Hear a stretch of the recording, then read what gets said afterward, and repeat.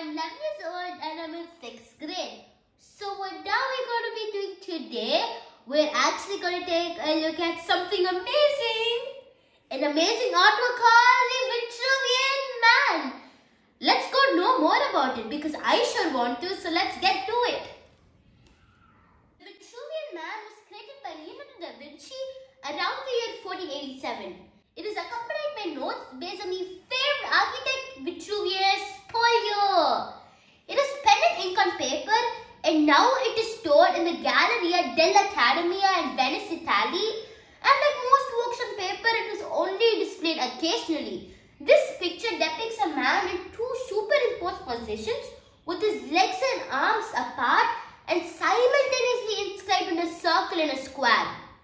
The important relationship of the drawing is a universal design and the metrical equilibrium ensures a stable structure.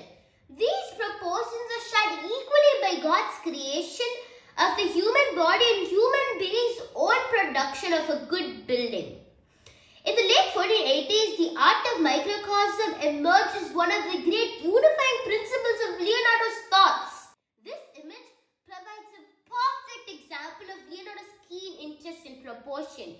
Online Britannica states that Leonardo envisaged the great chart of the human body through his anatomical drawings, and the Vitruvian Man is considered this cosmography of microcosm. This is an amazing drawing and is one of the most popular world icon and also represents a cornerstone of Leonardo's attempt to relate man to nature. And Leonardo also believed that works are an analogy to the entire universe, and so I tried to recreate it today, and this is how it looks like.